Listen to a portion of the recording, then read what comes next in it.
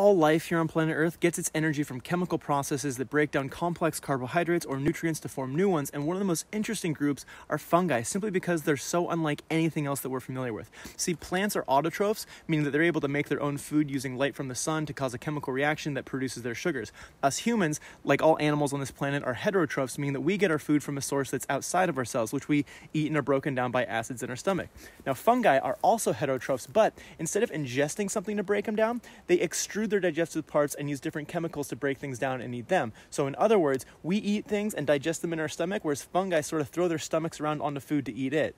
Kind of gnarly, huh?